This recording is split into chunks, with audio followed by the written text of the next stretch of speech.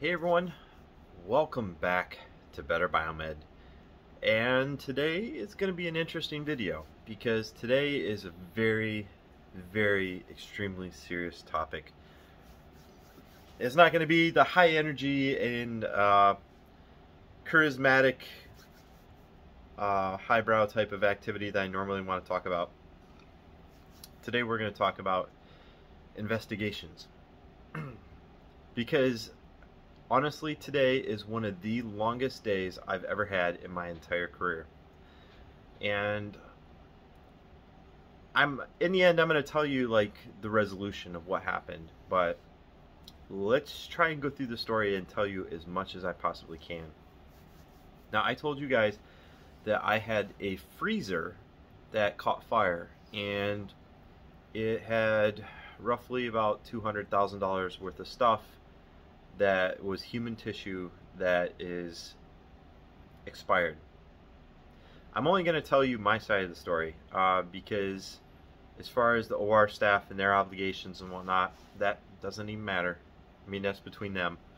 But as a biomed, I want you guys to be prepared for this kind of scenario because this is as lighthearted as a scenario gets. This is a loss of $200,000 worth of stuff, plus or minus. I think any hospital would take that in an instant over the loss of a patient. And I have either heard of those type of situations or I have been at the tail end of those type of investigations before. And I would take this one over that any day. But today was probably one of the most stressful days of my entire career. And that's saying a lot. Like I said, I've been a biomed during a war. I've been there helping people hold down patients, like to cut off legs and stuff. I've been through a lot, man. But today was honestly one of the worst. So let's start out right from the beginning. Without saying any names or any specifics, I can tell you that I got to work first thing this morning. Now, I made the video yesterday that said I'm going to go into work and have as high energy of a morning as possible because I knew that things could get intense because anytime that there's a possible fault, whatnot, I knew that it was eventually going to come back to me. And that's the thing that you have to accept when you're in charge of something or when you take on responsibility, is that it comes back to you. It doesn't matter what anybody else did. You're going to have to answer for things, whether or not it's your fault. You just at least be prepared mentally to answer questions. And it's a good thing that I was at least prepped. And in some ways, sometimes I talk about things with my associates, my teammates, and what that does is it bounces ideas off them, and it allows you to develop your argument. Okay? So by you explaining your story to your associates, it helps you practice for when you're going to be asked by more serious parties. Because you don't want to be formulating chronological order of events in your head when you're in front of a bunch of people. You want to have that already cemented in your memory. If not, have a notebook with it written down. As soon as an event happens, start recording the sequence of events. Start writing stuff down immediately. And anyway, back to what happened today. I got into work at 5:30 this morning, and the first thing I do when I get to work every single day is I go through and I start reading the charge nurse reports, which is it's a document that basically gives the status of the operating room at shifts and intervals. And that will also tell me like what type of cases happened, if there was any anomalies, any problems with equipment, etc. That is your charge nurse report. And it's actually become a very incredible tool for me. So I read those reports, and it helps me formulate my responses, because if I have a problem with equipment throughout the night or over the weekend, they're going to ask me, like, hey, what's going on with this? Have you ever seen this problem before? questions like that. So by reading those reports and staying constantly updated, it has greatly helped me out in this career field.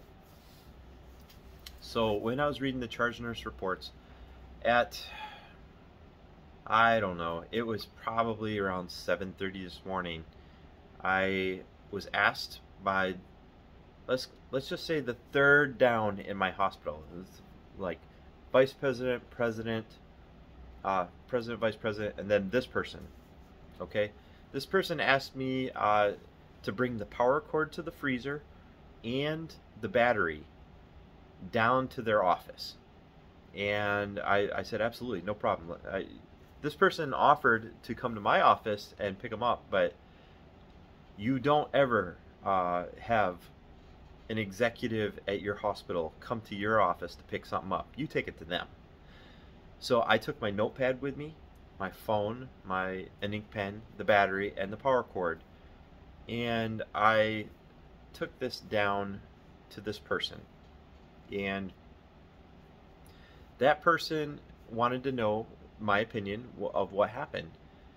Because first thing this morning when I got to work, I read an email that said tomorrow, Friday, there's going to be an independent reviewer, an engineer is going to come from off-site and going to do a full engineering level investigation as to what happened to this freezer.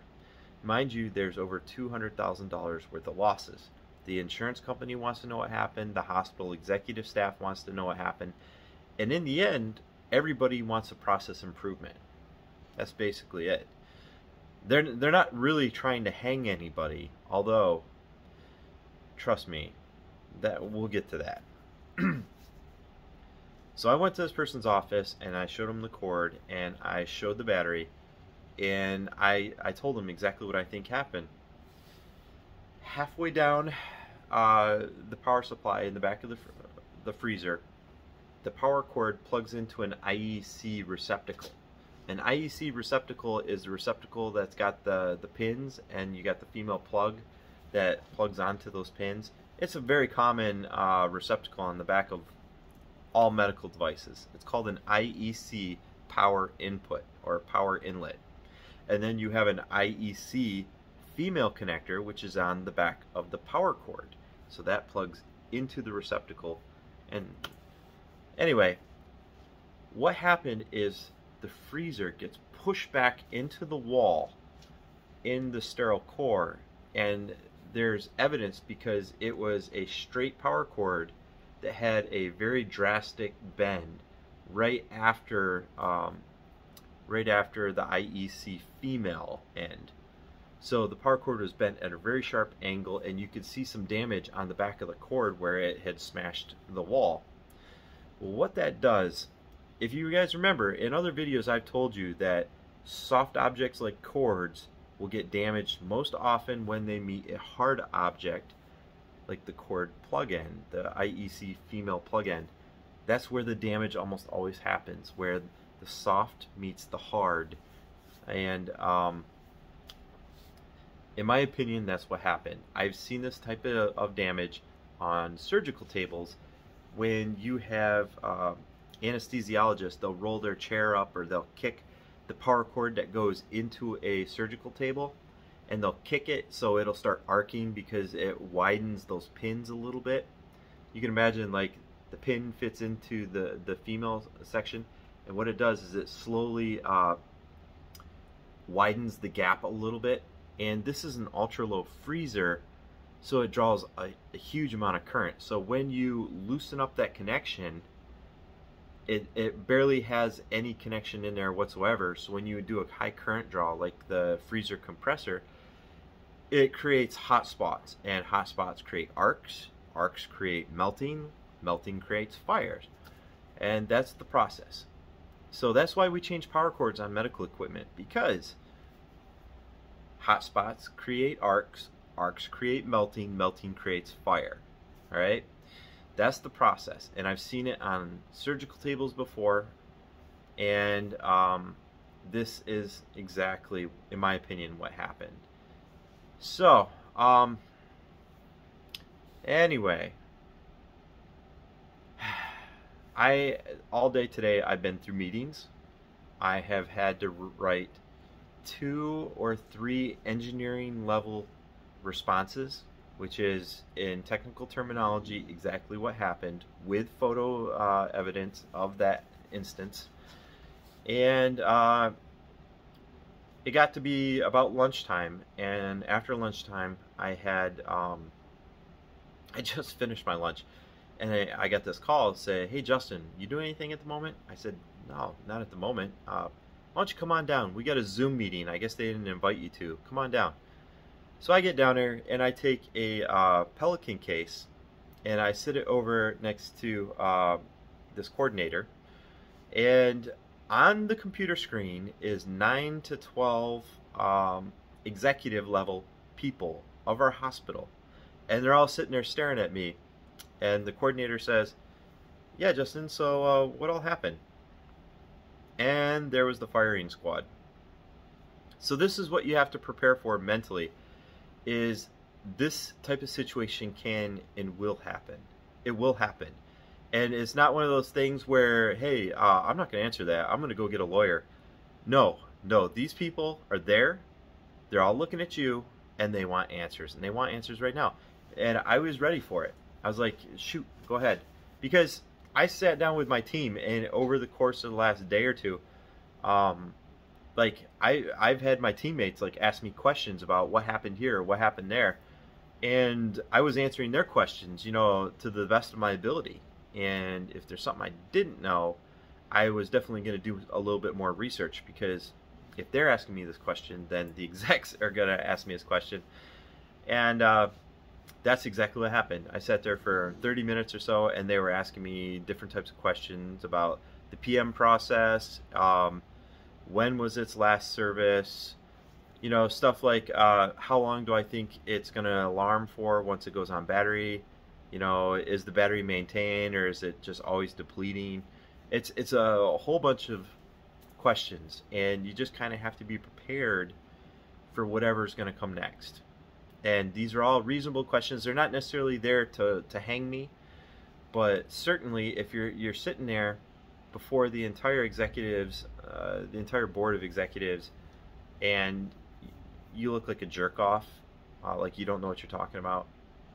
Like I said in other videos, image is everything.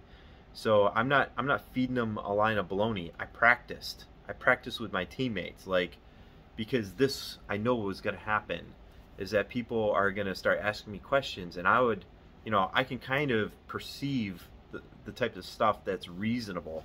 But what about unreasonable stuff? Because those questions are going to happen too. And I was luckily ready for everything that they threw at me. And after that, the OR director, who I have very good relationship with, this person came right to my office and wanted to continue, hey, what about this? What about that? Hey, can you go up there and test this? So what I ended up doing is I told them that this freezer, I can't guarantee that the alarm went off, all right, because I wasn't there. We found out about this problem 5 days after it happened. At that point, the battery was at 7.5 volts. And I'll tell you guys one thing right away. If batteries fail, like lead acid batteries, they usually deplete almost to 0 volts. They almost never sit at 2/3 their voltage level. That is a sign of a depleted battery, not a bad battery, okay? So if I found this 5 days later, so what happens is in a freezer you have a circuit board that has a CPU on it, or a comparator circuit, and you have certain values, which are your alarm limits, that it's looking for. And it's also got 1 or 2 temperature probes, and it's constantly reading those values. So when you lose power to the freezer, it starts running off battery immediately, and it's constantly monitoring those temperatures. And when it falls out of range, it alarms. It's like an independent circuit. The only thing that's not independent is that it maintains the battery, like it's charged from the power supply. So, besides the charge, this circuit runs completely off the battery, and that's your alarm circuit. But it does have a processor, it does have an alarm speaker, and it is still powering those temperature transducers, or those temperature probes. So it's draining the battery, and who knows how long it was draining this battery. But I told him there is one way to test it for sure. I have the exact same type of battery. Let's take it up there, let's hook it up to this freezer, and we'll do it on a live stream video. And if it starts alarming, because obviously it's at room temperature, it's not within its range, if it starts alarming immediately, then we know that it was alarming over the weekend and it just wasn't paid attention to. So I had 3, 4, 5 people that went with us up there, and I took the panel off. I hooked up some jumpers to the spade connectors that was for the battery circuit, connected the other jumpers to this battery that I brought up there, and you could hear a miniature little relay click over, and it started alarming. The display came up that it was out of limits, and it started alarming. And there you go. That's it. So the freezer was alarming, and somebody didn't pay attention to it, or whatever the situation was, and it just depleted the battery to 7.5 volts, which is how it was when I found it. So guys, this is just one of those things.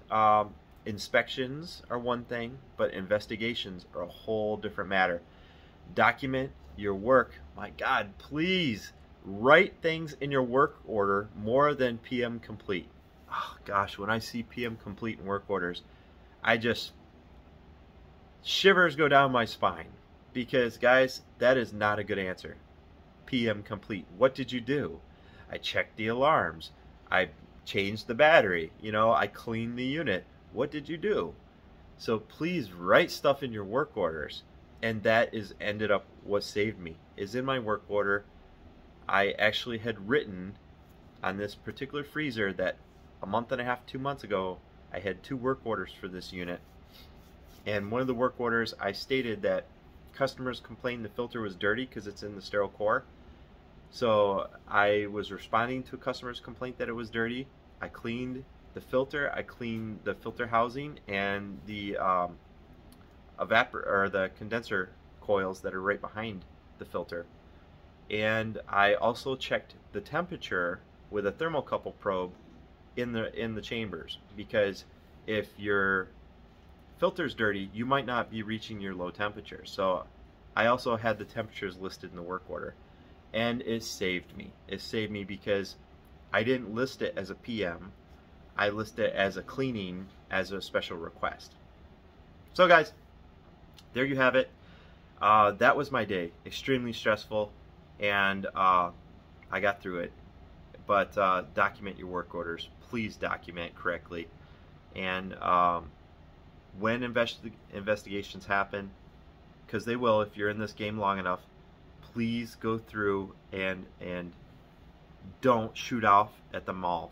If anything, tell people you'll get back to them later, but make sure that you are thorough, because when they start asking you questions, make sure that you know what you're going to say, and don't guess. Okay, so that's all I'm going to say. Guys, have a good day.